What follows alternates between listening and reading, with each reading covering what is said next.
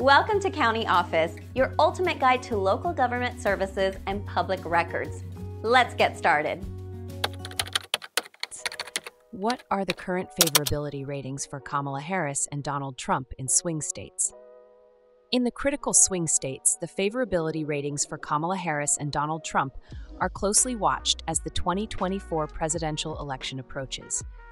Here are some key findings. In Pennsylvania, a state considered crucial for the presidential race, Kamala Harris has a favorable rating of 48% among likely voters, while 43% view her unfavorably. This is a slight improvement from August, when 46% had a favorable opinion and 48% had an unfavorable opinion. On the other hand, Donald Trump's favorability ratings in Pennsylvania remain unchanged, with 44% of likely voters having a favorable opinion and 53% having an unfavorable opinion. Michigan. In Michigan, Harris's favorability stands at a level where 50% of likely voters support her, with 45% supporting Trump. Among independents, 47% back Harris, while 44% back Trump. However, specific favorability percentages for Harris and Trump are not provided in the available data. Wisconsin. In Wisconsin, the race is tight, with Harris receiving 48% support and Trump receiving 47%. Here, 53% of likely voters have a favorable opinion of Harris, though the exact percentages are not detailed in the sources. Trump's favorability in Wisconsin is also closely matched but slightly lower than Harris's. Other swing states. Across other swing states, such as Nevada, Arizona, and North Carolina, Harris generally maintains a lead, but the specific favorability ratings are not always broken down.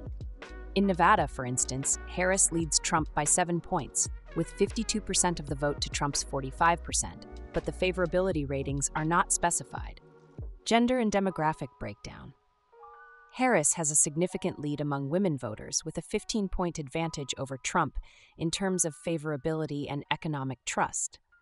Among women, 55% view Harris positively, compared to 41% for Trump. In terms of age demographics, Harris has improved her standing among under 34 voters, with a 21-point lead over Trump in this age group. However, her lead among the 30 to 44 age bracket has narrowed, with Trump just 4 points behind. Economic issues. On economic issues, Harris has seen a boost in trust among voters. In swing states, 46% of voters believe Harris can better handle the economy, slightly behind Trump at 49%. Overall trend. The polls indicate a competitive race with narrow margins in many swing states. While Harris holds favorable ratings in several key states, Trump remains competitive, especially among certain demographics like men and older voters.